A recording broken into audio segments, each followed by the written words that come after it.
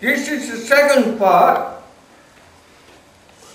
It's based on this book here by Yukteswar, Sri Sri Yukteswar.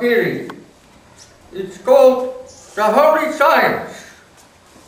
He was the guru of Paramahansa Yogananda. Now, I'm going to give the message of his book. The message is this: we are in Dwapara Yug, not Kali Yug. We are not in Kali Yug. My favorite videos on YouTube are those from the Duderinok, who is a relative of Super Indigo Bear, including Coast to Coast Radio. Thank you, George. I have noticed that even learned Orientalists, such as Michael Kramer, seem to think that we are still in Kali Yug. I believe that is a mistake. Swami Yukteswar, the guru of Paramahansa Yogananda, was commissioned by Mahavata Babaji to write a book called The Holy Science, currently published in paperback by the Yogoda Satsanga Society. The Hindus have no pope, but if they did, Mahavata Babaji would be it. In that book, Yukteswar pinpoints some massive errors made by the calendar pundits centuries ago, which have never been rectified. This is a case of the holy cow syndrome. Some dignified personages make an exorbitant error, but it is very bad form to talk about it. So it is perpetuated in eternity. In this case, the error was of the magnitude of approximately 35,000 years, which is no trifle, but more like a pink elephant. Of course, Hindus are not the only people who suffer from holy Taoism.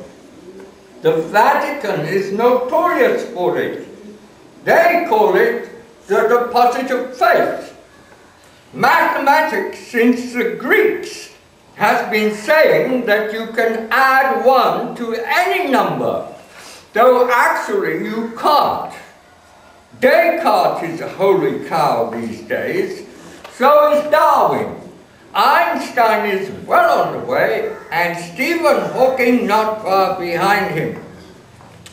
The reason I'm harping on this is that if we continue to think we are in Kali Yug, when in fact we were in fully fledged Dwapara Yug from the birth of my mother in 1899, when Queen Victoria vaguely ruled the world, then we will be making a wholly wrong diagnosis as well as a wrong prognosis about the evils that afflict us.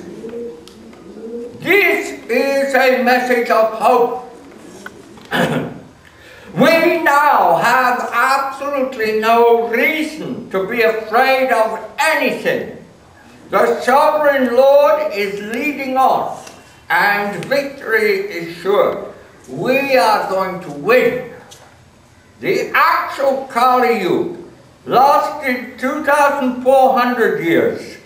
It had a descending cycle of 1,200 years, from 701 BC to 499 AD.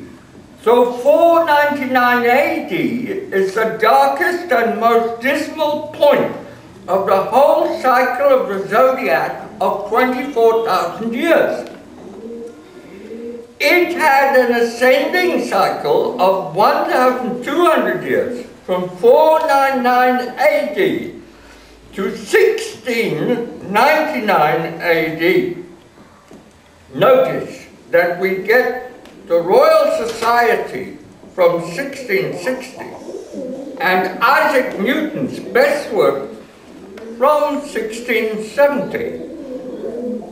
That is like a new dawn.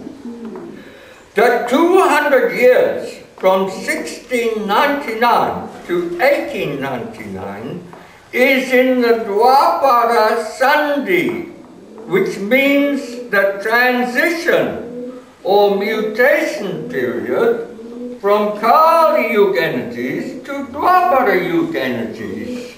Gradually, our consciousness ascends to the point where we can understand the subtle forces of electricity and electronics. And then will come magnetism, the key to everything, because it is the interface between pure spirit and condensed spirit. That is between Mahaprakriti and Prakriti. The full cycle of 24,000 years is not the same as the Mayan cycle of 26,000 years. That is because the Mayans were working with intergalactic astrology, while the Hindu system is based on the zodiac. But I feel that a way could be discovered to reconcile these two systems. One should realize that while the infinite is cyclic, it's cyclic, so that history seems to repeat itself. Actually, it doesn't, because the cycle is like a staircase, spiraling upwards, ever upwards. The infinite is always fresh and new, and never actually repeats itself. If you don't believe that, take a good look at the Mandelbrot set. That is infinite.